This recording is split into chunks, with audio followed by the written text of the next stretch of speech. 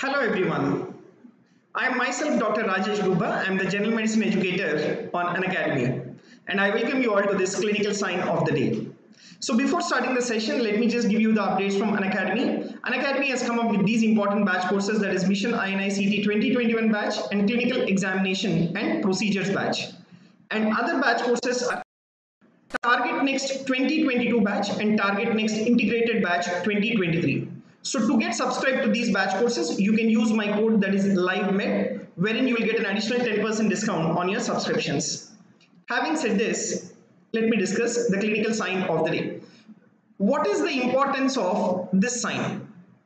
Right, I'll just show you the video and then just see the options simultaneously. Right, you observe what the doctor is doing over there. So first she palpated the radial artery and looking for the pulse,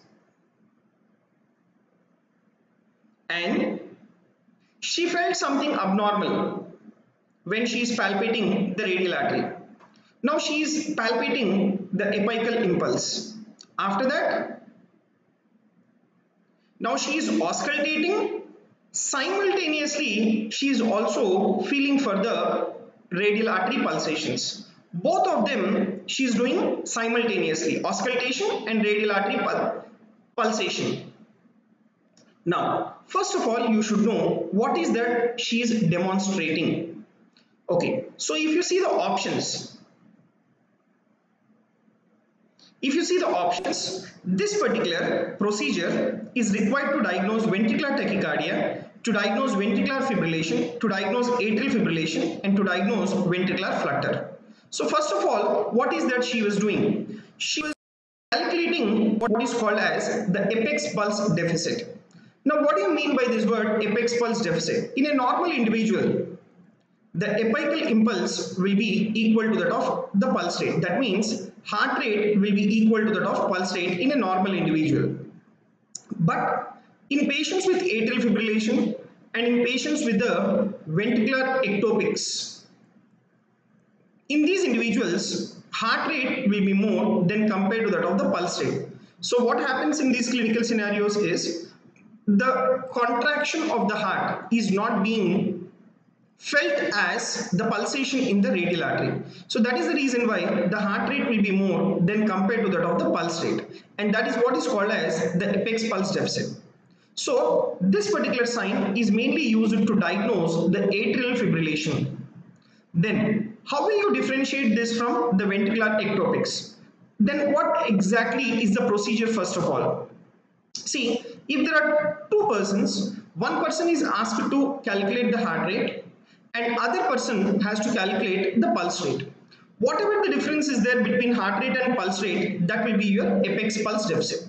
For example, only one individual is there, only one person is there, then simultaneously the individual should auscultate and as well as the palpate the radial artery. And whatever the heartbeat, you feel that it is not being transmitted to the radial artery, that you need to consider it as the apex pulse deficit and you need to count that. And after counting, if the apex pulse deficit is more than 10, that is suggestive of atrial fibrillation. And if the pulse deficit is less than 10, that is suggestive of ventricular ectopics. So that is what is called as the apex pulse deficit. Then coming to the homework of the day. So if you observe this ECG, what is the diagnosis? Right. So I'm sure everyone might have made out the diagnosis of atrial fibrillation, no doubt in this, right? But what is the homework for the day is the rhythm. If you see here, it is irregular rhythm because you have varying RR intervals. What is that I want you to answer in the comment section is how will you calculate the heart rate in this ECG? See, if the rhythm is regular, it is very easy to answer, right? How to calculate the heart rate? That is 300 divided by number of large boxes between the RR interval. But how will you calculate the heart rate in irregular rhythm? That is what I want you to answer in the comment section. So please answer the heart rate of this ECG in the comment section. I will revert back to you. Right? Before winding up this session, let me tell you, this is a limited time offer going on Unacademy. The prices have drastically reduced. You can go through this And those students who want to get subscribed, you can use my code, that is LiveMed, wherein you will get an additional 10% discount on your subscription. Thank you very much. See you again in the next clinical sign of the day.